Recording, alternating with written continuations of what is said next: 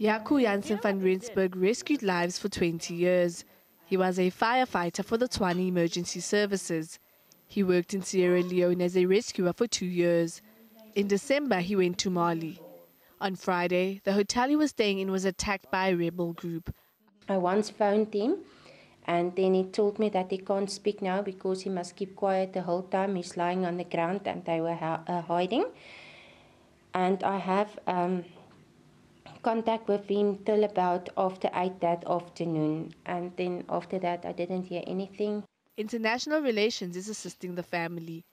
We are currently now waiting for the finalization of the autopsy, after which Malian government authorities will issue a death certificate.